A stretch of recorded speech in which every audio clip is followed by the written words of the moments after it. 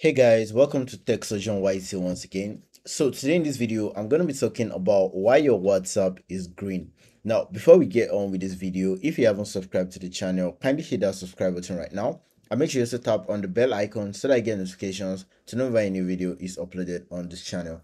So today I was on X, formerly twitter.com. And then while I was on X, I checked out my WhatsApp, and all of a sudden I found out that my WhatsApp was completely green. And then I came over to the search tab and I searched for green WhatsApp.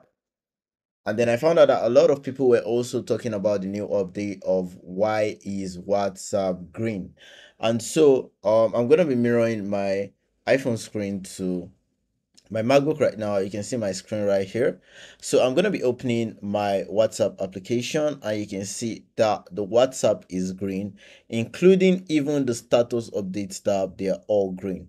And this is basically what you call an automatic update. An automatic update is an update that does not require you having to go to the App Store or the Google Play Store to update your application before WhatsApp themselves can push this update onto your smartphone. And this basically means that they are doing a lot of improvements, some bug improvements, some changes to their UI is basically the look of an application, and you can see the look of the application has been changed, basically pertaining to the tone, that's the color of the application.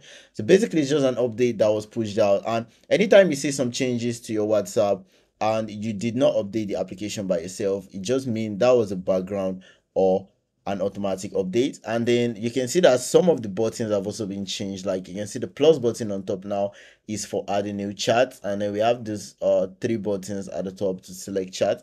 And then you find out that this does not pertain to the WhatsApp business. You can see the WhatsApp business still retains the normal blue coloration for iPhones. I don't know if that's the same for Android, but I'm probably going to be making another video if I see that this also pertains to Android. So that's all for the video. This is just a normal background update. There's nothing to be freaked out about. If you guys still haven't subscribed to the channel, please hit the subscribe button right now if you like content like this. Thank you guys for watching, and I'm going to catch you guys in the next video.